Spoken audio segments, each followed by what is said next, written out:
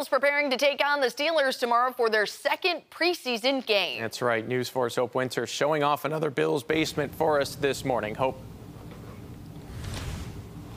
Good morning, Allie and Chris. The Mendezes have quite a setup to watch the Bills preseason game this weekend. And here to tell us about their Bills basement is Jennifer Mendez, who put this basement all together within the past year. Jennifer, can you tell us a little bit about this basement and, you know, what you guys have down here?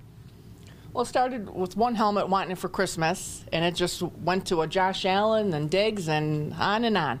And what was the first helmet that you bought?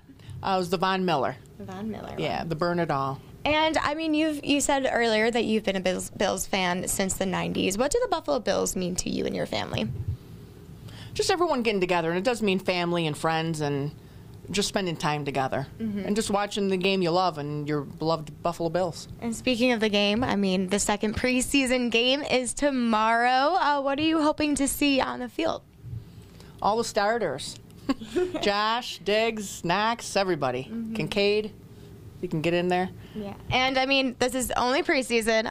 What are you hoping to see this season as well?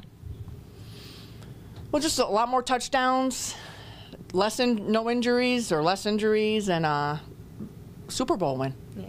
Well, thank you so much, Jennifer, for having us. And if you at home have a Bills basement that you would like to show off here on Wake Up, we have more information on our website on how you can submit your photos to our newsroom as well. And just remember that preseason game, the game's on 4. But for now, live in Cheektowaga, Hope Winter, News 4. All right, Hope, thanks so much. And just a reminder.